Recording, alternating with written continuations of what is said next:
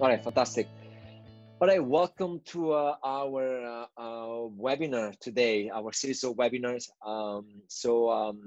Today, during today's webinar, we will be talking, we'll be sharing with you on how we have designed, built, and deployed a chatbot in the cloud within 3 weeks. Let's start by sharing with you what are the objectives and what are you going to get out of this webinar. You will get an understanding on the planning and also on the technology we have used. And eventually, we also will dive into how we have done it, okay? So these are in a nutshell what are the objectives of this webinar today. Regarding today, as speakers, we have Tiffany. Tiffany Guo is a software engineer here at Zuhlke, Hong Kong. Hi, Tiffany. Hi, everyone. Then we have also Dominic Morgan, software engineer, data scientist at Zuhlke. Hello, guys. Hi, Dom. Hi. And then we have Luca Cacchiani. Luca is a business solution manager here at Zuhlke Hong Kong. Hi, Luca. Hello. And then myself, Antonio Tinto. I'm a business development manager here at Zuhlke Hong Kong. Let's run to the agenda of today. We will have an overview, a first section overview, where Luke and I will go through some fast facts and also with the planning of the chatbot. Then the other session will be covered by Tiffany on the technology and the architecture we have used to build the chatbot. And then Dom will dive into how we build and designed the chatbot. We will be closing the session of today with a Q&A. Before we kick off, I want to share a story. So how we did come up with this chatbot webinar. Let's take a step back. So let's cover what is in principle what we do at Zuhlke first, right? So at Zuhlke, basically we help our clients to build bespoke software solutions. So we like essentially to really solve a complex problem.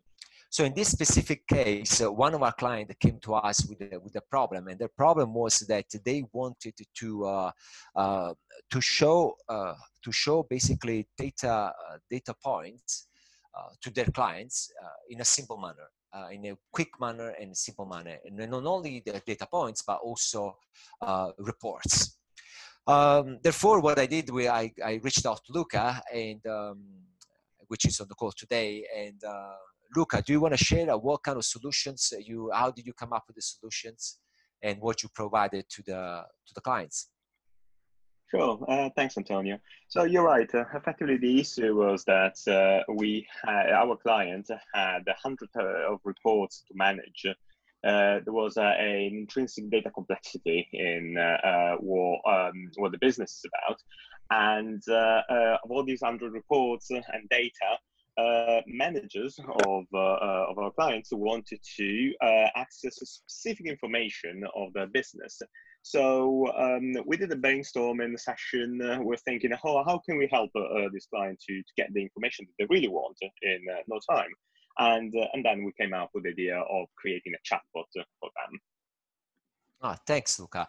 So yeah, chatbot. So why the chatbot? If you see today, the expert basically predicts that 90% of customer interaction in the banks will be automated in 2020. We already seen this in the market happening. So automation is one of the trendy topics. And up to 72% of actually healthcare admin tasks could be automated by artificial intelligence. And the adoption of the chatbots could save actually various industries like healthcare, banking, and retail sector over 11 billion annually by 2023. This is according to Business Insider. so what are the actual use cases of the chatbots? We put together a list here, as you can see on my screen, of some of the typical use cases of using a chatbot. So one of them is the most popular one is getting a quick answer in an emergency, resolving a complaint or a problem. So we see this actually within customer care, and getting detailed answers or explanations. And then finding a human customer service assistant. So these are just for the most popular. What I also want to share with you that so the successful chatbot are able to drive a good conversational experience that mimics human agent effectively. So to give an example of chatbots we actually have on the market, similar experiences, we have Alexa, for instance, from Amazon, and also Apple has got like Siri as a product, and also eventually Google. They offer solutions that will give a great conversational experience. Okay, so just a second, I'm see this pool here coming up for the moment. So say that I think, Luca, why don't you show us a little bit more what's the kind of our chatbot, what does it do, what are the functionalities? Sure. Right, guys, let me know when you can see the screen with we the can see it. Fantastic. All right, so let me go through this chatbot and tell you a bit more about the features. So as soon as I click on start chatting, the chatbot will come up and will start asking questions. Now, this chatbot has been developed with several features, like answering some frequently asked questions. So let's put one, for example. So what are the symptoms of COVID-19?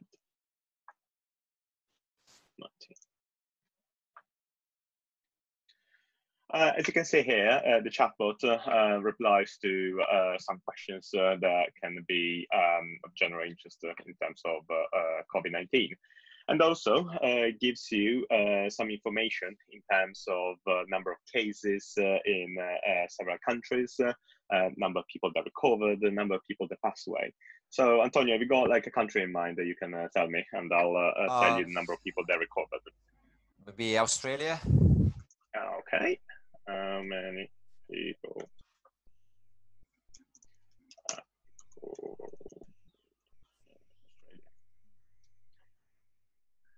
There we are. So as you can see here, the chatbot quickly replies with the number of people that recovered in Australia, and the data is pretty accurate. It's taken from the Johns Hopkins University data source, and is up to date in terms of 20 seconds. Can we also see Hong Kong, Luca? Of course. Right. So let's Kong. see how many people recovered in Hong Kong. All right, so 787 as of yesterday, 27th of April. But also, I can actually show you a plot if you want to. Okay. So, show me a plot. Here we are. That's pretty nice. I mean, this shows basically the plot of number of people, in this case, that were confirmed or recovered or passed away in Hong Kong across the whole duration of the COVID-19. Again, we kind of covered all the countries in the world, and I believe also all the provinces in China. So it's kind of comprehensive bot that gives information across all over the world. Hi. Thanks. So, Luca, how did you go through the planning process of this coming up with this the chatbot? Yeah, right. So how we did this, we took a agile approach, specifically Kanban, for building this chatbot in just 3 weeks. And the way we approached this project was by having a strong cohesive team of 4 people, so 4 engineers, all based here in Hong Kong, and work close with our clients to understand all the priorities and all the features that we want to push to this chatbot. We used a Kanban in order to create an incremental solution for our clients, and we had some review points like every 2 or 3 days. I'm on the team, myself, you, Antonio, the clients, again, to make sure that whatever feature we push to this chatbot was well agreed with our clients, and we could actually have a effective solution that could provide value within just 3 weeks. I mean, the idea behind of this COVID-19 chatbot was that we wanted to create a walking skeleton to show how data flow from the external data sources. In this case, we took the Johns Hopkins University data source, down to the reports and the display of reports through a chatbot, but passing through Google Cloud Platform. So an Azure solution that could aggregate the data in the cloud, and once the data are aggregated, it can split the data and make this data available to our client. We used pair programming, at least at the very beginning. With this team of 4 were using again pair programming up until I believe the first week, and then we had this whole situation of being working from home, so we had to kind of cut down unfortunately communication. It was a bit difficult to work in pair programming at that stage while working from home, so we decided that every person in the team could actually pick up a feature. We used the principles as a continuous integration, continuous development, specifically in order to ensure that 4 people could work at the same time without stepping their foot, and ensure that the quality of the solution that we're providing was up to the top for our client.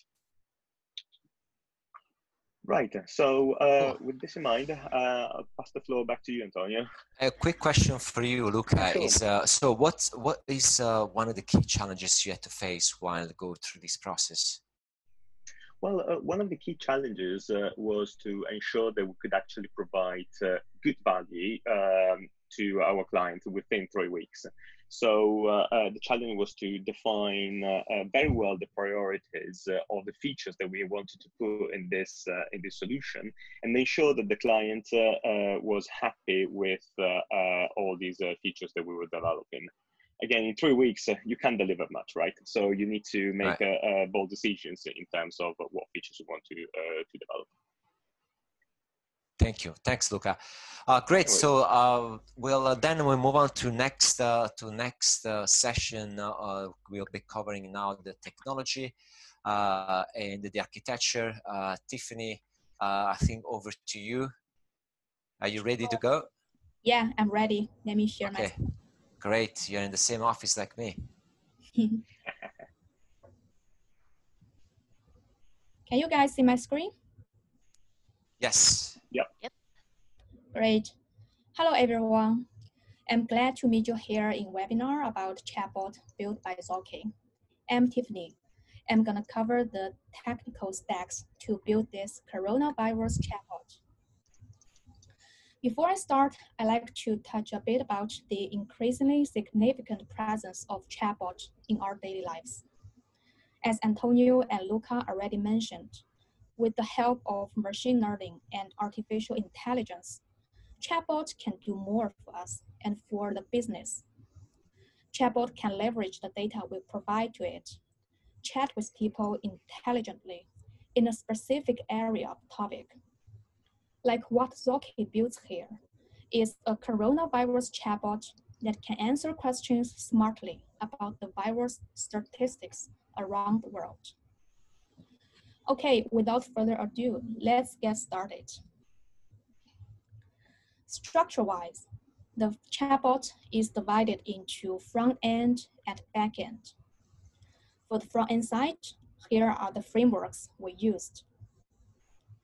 Telegram, which is integrated well into the chatbot, so we can chat with Telegram as an alternative to web browser. React, which is used to build the front-end site that's reactive and has fast loading and rendering. Also, we use TypeScript for the mobile UX, MobX as state management library, and use Vega Lite to draw the statistic graph. For the backend side, it's running as microservices on the Google Cloud Platform. We rely on Kubernetes to manage the lifecycle, scaling, high availability of the microservices. Each microservice makes use of certain frameworks to take care of one aspect of business logic within the chatbot. Specifically, we use Flask Python framework to build the web service. We use GraphQL as query mechanism to fetch the coronavirus statistics from the database. We use Postgres to store the data. We use Apache Beam to create data processing pipeline to pre-process the data. And we use Quarkus to build the container-native Java application that has fast startup time and low memory utilization. Moving on, let's see the high-level flow of coronavirus chatbot. Tiffany, just a quick short question for you, right, before we move on to the architecture. So just easier to summarize all these for front end and back end, what will be the programming languages needed? I heard you mentioning Python with Flask, building microservices. What will be the other ones? Actually, for the front-end side, we use the JavaScript as language. And for the backend side is polyglot. We use many languages for different microservices. Like we use the Java for the paired with the Quarkus for report microservice. We use the Python backed by this Flask framework for web service. And we use the Kotlin for the fulfillment microservice. Okay. Thank you. You're welcome. Okay, so let's look at the flow. This flow is very simplified and intuitive. Start from the left-hand side, a user initiates a chat with the chatbot, typing his first question into the chat box. Then the chatbot figures out the user intent based on that question, then calls report API on the backend side to get the answer from the database. Now, let's dive deeper into how exactly the chatbot works. I'm gonna present this in 3 parts. First of all is how we get the COVID-19 data and what the data source is. Well, the acquisition of corona statistics is automated by Google Cloud Scheduler. It's triggered daily. As a result, the PubSub publishes an event to the data intake component. This Python component is to fetch corona statistics from the data source. The data source is credited to Johns Hopkins University, who maintains the data in CSV format in GitHub and upload the new data on a daily basis. Once the data intake component has retrieved the new data, it pushes the data to the cloud storage on GCP.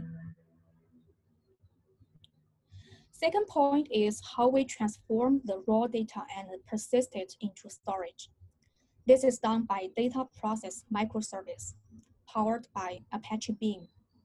Basically, the microservice periodically checks pending CSV file on the cloud storage to which the data intake component will push the new data, as we mentioned earlier. Then it validates and transforms data.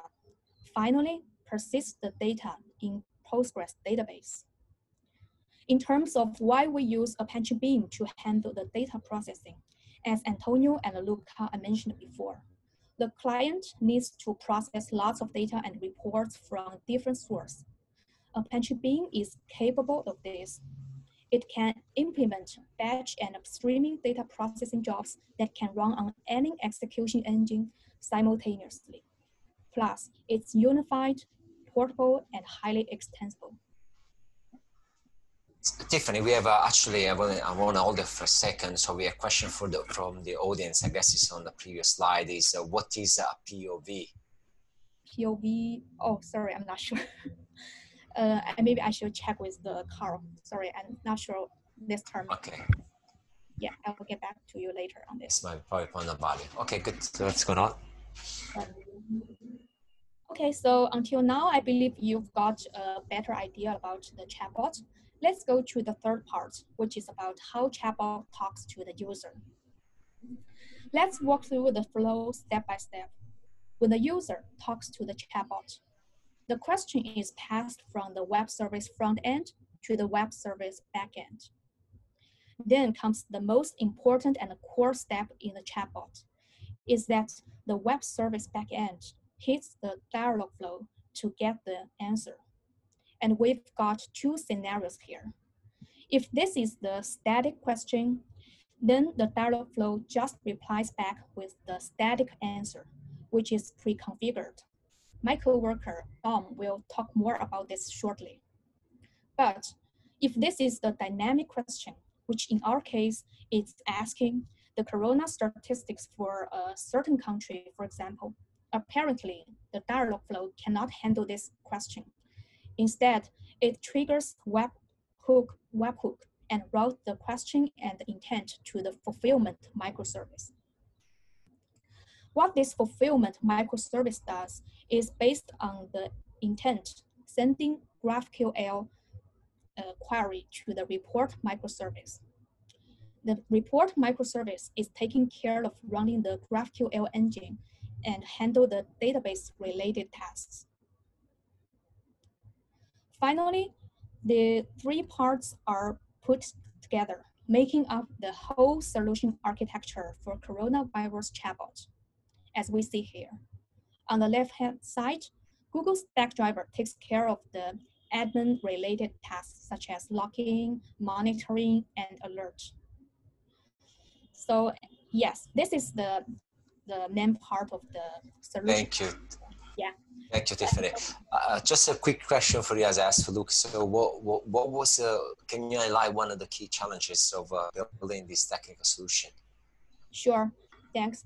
And I think the tight schedule is the biggest challenge for us to build this chatbot. Yeah, so we should handle the whole architecture, and meanwhile we should make sure that our CI/CD pipeline is set up well and we can automatically adjust to any new requirements and the changing conditions.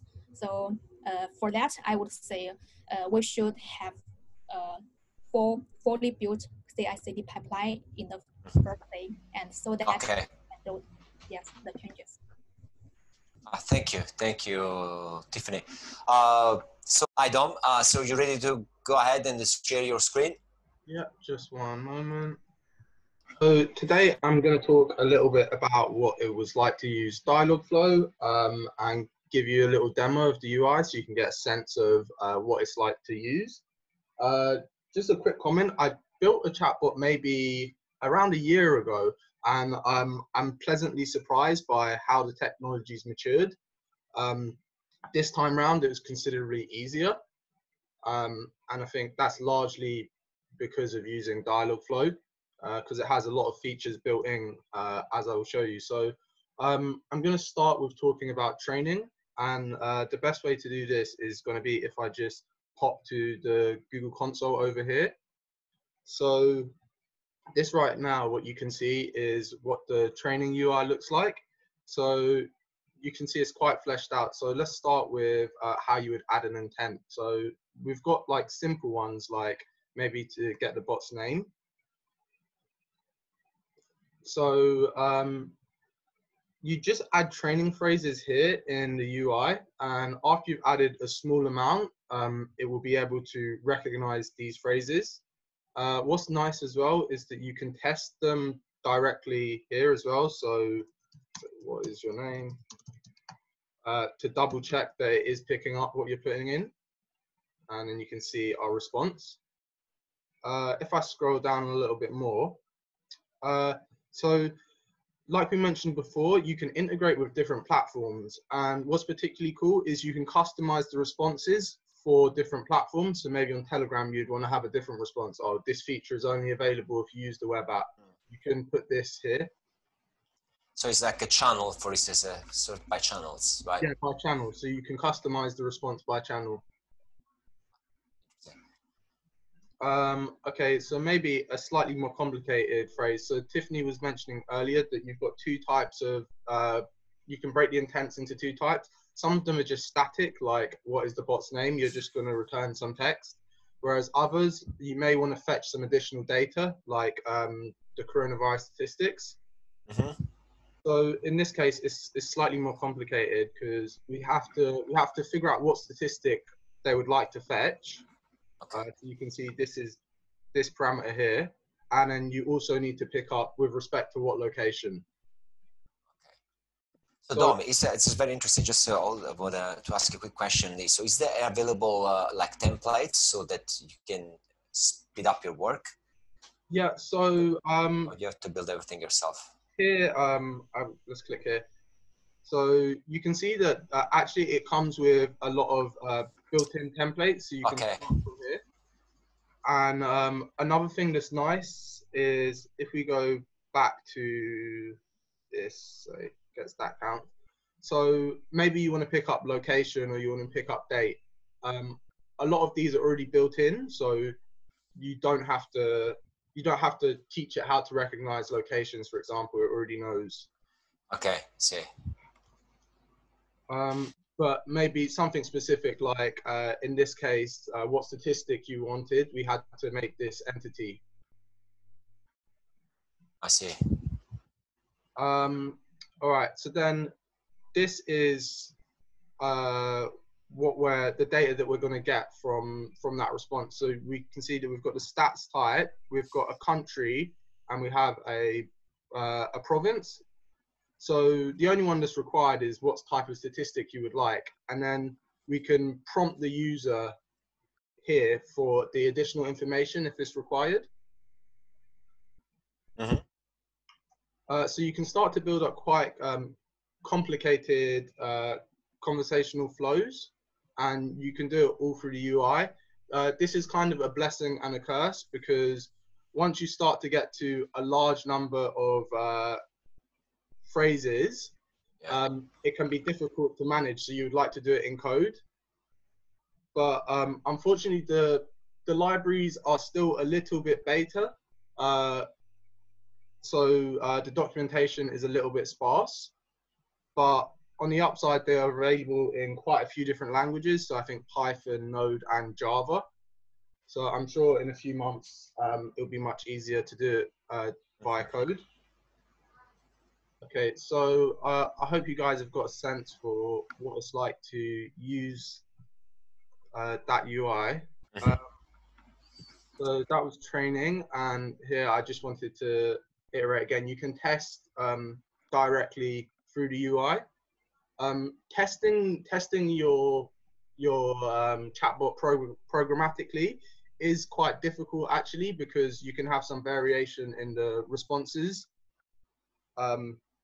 Yeah, so okay, just briefly, strengths and weaknesses. I think it handles small talk and has built-in conversations already, which is really nice, and you can get started with very little training examples, like maybe even 10 is good enough. And there's enough flexibility in the platform to start to build quite complicated conversational flows, and integration with other channels like Slack or Telegram is very good and built in out of the box. A bit on the weaknesses. So like I mentioned, the client libraries are still a little bit beta, so you may want to they need a little bit of time to develop, I believe. And sometimes the responses do vary. For example, on occasion Hong Kong was picked up as a country, whereas other times it was picked up as a province. So you might have to special case this on your back end. Yeah, and then the UI was, the UI that I've showed you is directly related to the backend code. So maybe you have a manager and they want to change the text, just small thing, maybe there's a typo. It might not necessarily be the best idea to give them access to that console, just because changes there could break the chatbot in production. And you're only allowed a single agent per GCP project. Okay, and then just a little bit on conversational design. So this is kind of like, I think it's a bigger field than I realized when I started the project, and it's quite difficult to get the conversational flow right. The first time you do it probably won't be right, and you need to test it and show it to a lot of people. The trouble of being a developer working on this is you kind of get, I'm not quite sure what the phrase is, but because you're looking at it every single day, you know exactly what the chatbot's going to say. So you need fresh eyes to come and look at your conversation and check if it makes sense. And to do this for multiple languages as well it's possible, but you would require a native language speaker, and the conversational flow might differ amongst different languages. So this would require some thought. So, Dom, I have a question for you. So if I had, been, let's say, the CTO or CIO, and I would have to hire, wanted to hire someone to build this chatbot, what kind of skills I would have to look out for, and what actually could be transferable skill set to build a chatbot? So I think a full stack engineer, and depending on whether you wanted to develop your own UI for it or integrate with one of the other channels, that full stack engineer would need to be, if you want to make your own UI, you have to be quite good at front end, of course. But if you integrate with one of the channels, then good back end knowledge is sufficient. And then for the conversational design, I think UX skills are very, very helpful. So what would they come out with the UX skill set? Pardon? Which part will help of the development? Mostly in the design of the conversation, like what you're gonna say, because actually if you design a conversation in the correct way, you can prompt users for data, and it kind of simplifies the logic on the back end a little bit. But it's hard to explicitly do this because you just do it naturally as a human. So yeah. Interesting. Great, thanks, Tom. Before I move to the Q&A session, I like to ask a question to each one of you. I'll go first with Luca, so my question, Luca, is what is that you guys had to, let's say, what's your lesson learned for building a chatbot from a planning perspective?